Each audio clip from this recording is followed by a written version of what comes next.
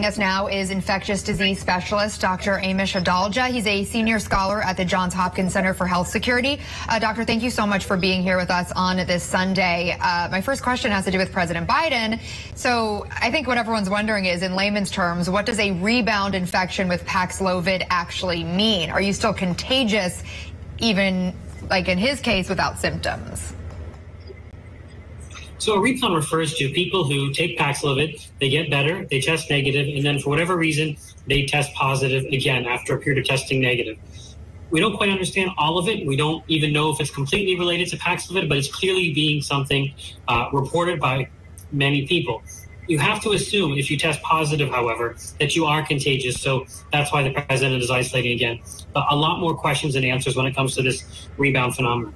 Yeah, it feels like everything related to COVID, we're always in new territory all the time. So if someone tests positive after just having tested negative and completing their first round of isolations, does that mean they have to start isolating day one again, or are we still just kind of like wait till you test negative again?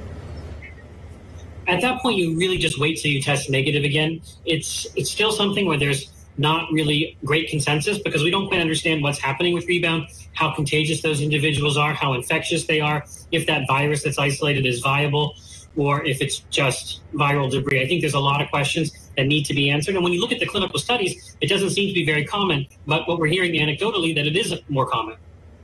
Yeah, and so I think one of the things that I've noticed in particular, and obviously, like you said, we don't have all the answers, but Dr. Fauci appeared to have a rebound case. The president, of course, and they're both older in age. Is this something that is happening to more immunocompromised people, or we just really don't know the answer? It's very hard to know because the thing is we give Paxlovid to those high-risk individuals. So is rebound a phenomenon that occurs in people that are older or have comorbidities and not something that happens to younger individuals?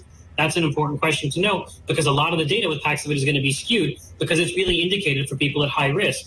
So we may not be getting a full picture of this. This might be something that happens more commonly in higher risk people than lower risk people. But what's needed to be done is comprehensive studies to understand what's actually the biology behind this rebound phenomenon. Right. And something important to note is that we have seen already that Paxlovid still is working and is something that people still should take regardless of the potential of a rebound.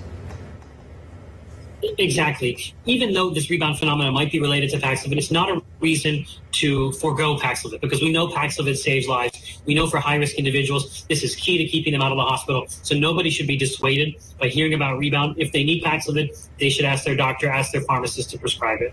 All right. And so I want to move now to monkeypox. So while the virus can clearly be spread from any sort of skin-to-skin contact, as we've known from monkeypox just over the years, the New York Times is reporting now that here in the U.S., most of the cases that they have been reporting are coming from sexually intimate contact, including through bodily fluids. So at what point is something considered an STI, and how do we avoid stigmatizing who may be more vulnerable to this?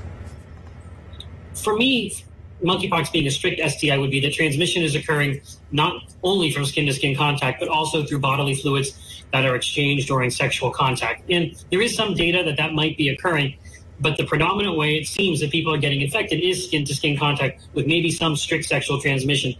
Again, this is another research question that needs an answer. And I think that we have to move away from trying to stigmatize infectious diseases, sexually transmitted infections. That's never helpful. It makes things much worse. And I think that what we have to do is really be clear about the epidemiology and at the same time not really cast moral aspersions on people for getting infected with this. This is a virus. This is the human species against this virus. I think we have to be unified that way, even if it's only concentrated in one sociodemographic group right now. Right. Everyone should still be mindful of it. And that being said, cases are not spreading at the moment like COVID did in the early stages of 2020. But also, unlike COVID, monkeypox isn't new. So there's already a vaccine and there's already treatment. So why is the outbreak happening now? Did anything change about the virus, or are the circumstances changed? How did we get to this point? I think what's happened is that we have a large uncontrolled outbreak in some of the endemic countries in Africa, like Nigeria. And the virus sort of fortuitously got into a social sexual network of men who have sex with men. and really exploited what we call a network effect, meaning that many of these individuals have multiple sexual partners in a short period of time.